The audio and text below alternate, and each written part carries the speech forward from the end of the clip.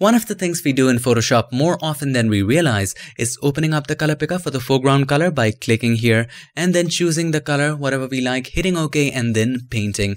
And if you want to change it, again, clicking here, choosing the color. Let's go for green. Instead of doing such a long process, why not assign a shortcut for it? So all you have to do is to go to Edit and then Keyboard Shortcuts. From the Shortcuts for drop-down menu, we need to choose Tools. Now, scroll down, you're going to find some interesting things. At the bottom, you'll see this foreground color picker and the background color picker. For now, let's just map foreground color picker. Use any key that you want. Just make sure it's not using an important shortcut. So we're going to choose Y.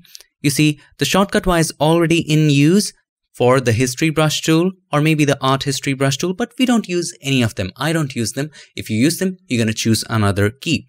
I'm going to hit Accept and then hit OK. Now, every time I have to open the color picker for the foreground color, all we have to do is to press Y. It opens up the color picker, choose whatever color you like, hit OK, paint. Y, choose color you like, hit OK, paint. Y.